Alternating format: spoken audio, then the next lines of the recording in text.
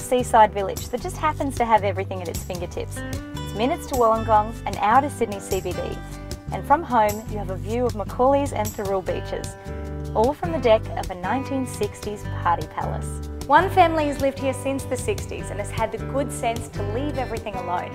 That's why there's an original diner-style booth in the kitchen, gorgeous tiles in the alfresco area, and funky touches like the retro balustrade that retain a warm feel inside. And nothing's done by halves here either. The 4 bedrooms are big, one has ocean views and the other a terrace.